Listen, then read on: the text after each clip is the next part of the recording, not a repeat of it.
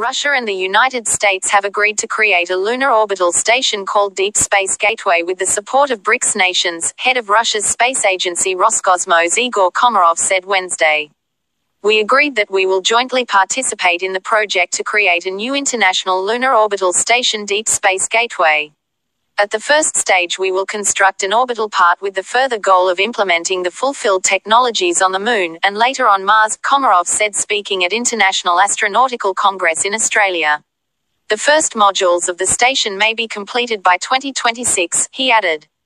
Komarov said that the project will open new opportunities for the Russian space industry. He also noted that the new station will unify standards of creating such projects. China and India, as well as other members of BRICS, may join the project.